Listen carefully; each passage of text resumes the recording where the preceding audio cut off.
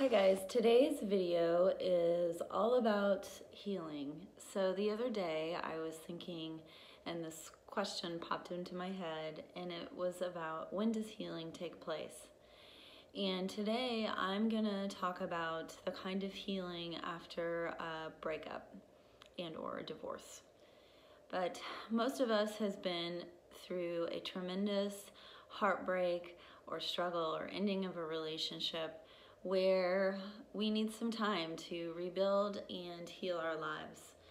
And often I get asked the question, when do I start to heal? You know, Monica, my heart hurts so much, and I don't want to feel like this anymore. And I completely understand, even having been through my own heartbreak. We go through this ebb and flow. We go through this wanting to make sense of or trying to understand, and really coming to understand that there are parts that maybe we won't understand. So really I thought I'd take some time today and talk about healing after, you know, a breakup, heartbreak. So again, I want to look at rebuilding. I want to look at grief. I want to look at acceptance, and really, you know, this question of when does healing take place. So first, I just want to read something that I find to be powerful. When we rebuild our lives after a tremendous heartbreak, we have the ebb and flow of horrible and amazing days. Really, in rebuilding our lives, or rebuilding ourselves and healing from heartbreak, we get to learn about ourselves in new and amazing ways. We explore, create, suffer, grieve, accept, and we learn through all of it. So to me, that's part of how we answer the question, when does healing take place? You know, what do we do after a heartbreak? And for me, it's, you know, we have to kind of go through the ups and downs, and we really don't want to go through the downs. But so let's back up. When we're in a relationship and things are starting to kind of crumble or fall apart, in my opinion, we go through this kind of push-pull, this holding on, this letting go. You know, we have long nights of talking or struggle, tears, anger. You know, we're going through this process. And really part of that process is change. Change is occurring, and we're not sure where we're going. And so there's a lot of uncertainty, there's anxiety, there's fear, and there is heartbreak in and of itself. And whether we know that it's a change that's coming or it's an unexpected change, it's really this upheaval in our lives, and it creates a tremendous amount of stress. And then a decision comes that the relationship is ending. And I think sometimes it depends on who ends the relationship. But really, when a relationship comes to an end, whether you want it to or not, it's a loss and it's a death. And so we take time to grieve. And sometimes we struggle with that, especially if we weren't expecting it or we didn't want it. And to me, that's when the healing process starts, but we're not quite aware that it's the healing process yet. The reality is that a decision had been made or has been made, and so change has occurred.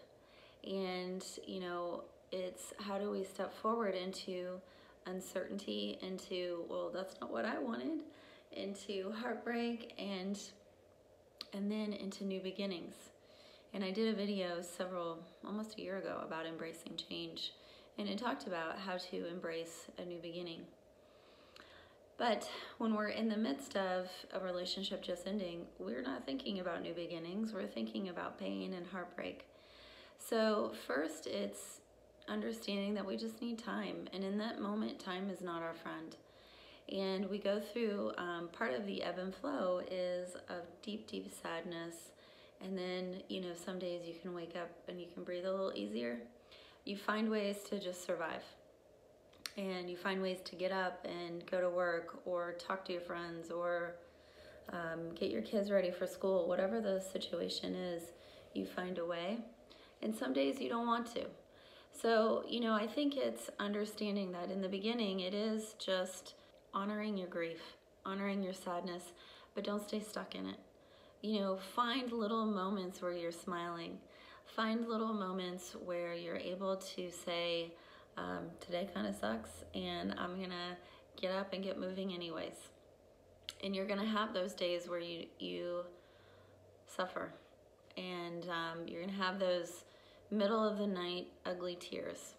This is the time when you contact your support network, when you put into place those ways that you take care of yourself. It's in those moments, how do I survive? And as I've said in my other videos, those moments of ugly tears or of complete, you feel like you can't breathe, they only last a moment. And I know in the midst of it, it feels like a lifetime. But remember, breathe. Remember that it's a moment. Remember that you will survive this. You just have to put your mind to it and know that this little saying, when one door closes, another one opens.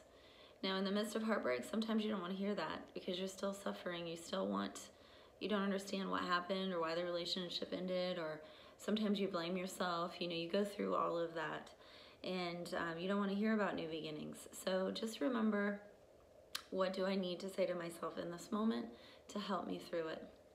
Brene Brown talks about finding forgiveness and in one of her clips, and I really liked what she said.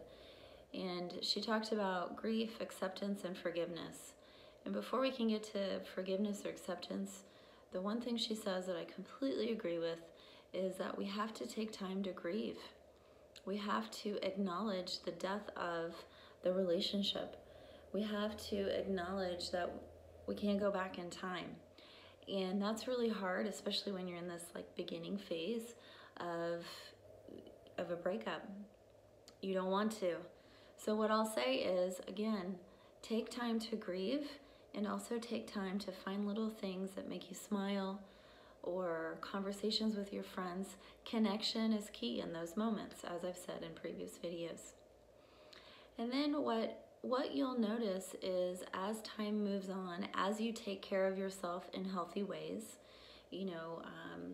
exercise, diet, taking that time to grieve, taking time with your support network, taking care of yourself, going to therapy if you need to, reading books, trying new things, exploring parts of yourself that you didn't know, reconnecting with parts of yourself that maybe you lost in the relationship. All of those things help you continue just to put one foot in front of the other as you go through this process. And then over time, you wake up, and you wake up every day and it's not the first thing on your mind. Or, you notice that maybe you're out doing something that you would have done with your partner and you're not thinking about him or her. You notice that you're creating new memories that make you smile and you feel better. And remember, guys, that takes time.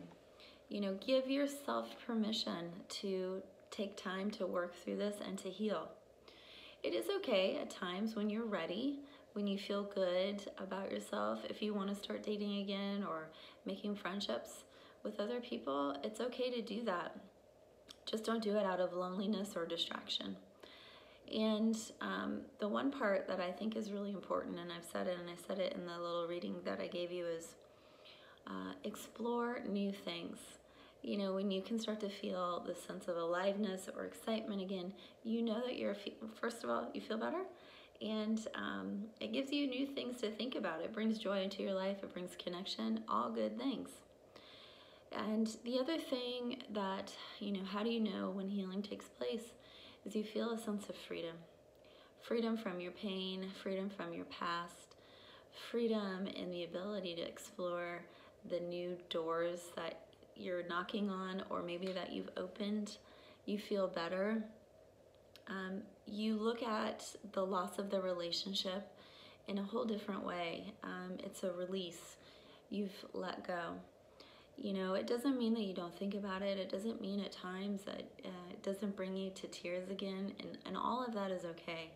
You've changed your relationship to your grief about the loss of the relationship, and that's a good thing. So to me, it's progress. It's a progression of how you've kind of moved and you've healed. You've grieved, you've accepted the loss, and you've found forgiveness for the things that happened, whether it's forgiving yourself, forgiving your partner, and moving forward. You have let go of the pain, and also you get to hold and decide what memories you choose to keep, and the ones that you're saying, it's okay to leave you in the past. You have learned about yourself. You've explored new possibilities. You've grown. You know what you like, what you don't like. You know what's okay and what's not okay. You know how to stand up for yourself. You know how to have a voice. And you know when it's time for your next relationship that you're different. And you're actually happy to have let go of the old relationship. So to me, healing takes place when we understand that healing has nothing to do with the other person and everything to do with you. Because you have officially closed the door and you have officially stepped into new beginnings. And you step in with freedom, with excitement, with love. And that's the other, one last thing I think I want to say is, how do you know when healing takes place? Is when you can look at the past with love, whether it's self-love and loving all parts of you that happened or that took place, or the ugly parts that maybe you're like, oh my gosh, I can't believe I did that at the end. Or, you just look at it with love, and you look at the other person through the lens of love, and maybe find forgiveness for their ugly parts too, or compassion. And love that you look at it through the lens of love, that the relationship came to an end, and that's okay. And I've learned things, and I've become who I'm meant to be in the here and now. So, how does healing take place after a breakup? It's all the things that I've said. And the most important is that you have become who you are today. And remember, you're amazing, and through our greatest struggles come our greatest gifts. And that's what I mean by that, is through that heartbreak or through that ending of the relationship, you have become,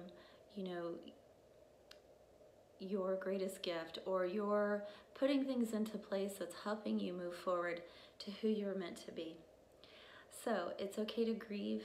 It's okay to work through your pain if you're willing to look at how you can learn from what's happened in the past. Looking through the past, looking in the past and using, what do I need to learn from? That's really important. So take time to grieve, and also take time to explore and feel that sense of freedom, that, you are a new person and you have new and amazing opportunities right at your feet. You just have to step forward. All right, everyone, have a great day. And don't forget to subscribe to my YouTube channel for weekly updates all about relationships.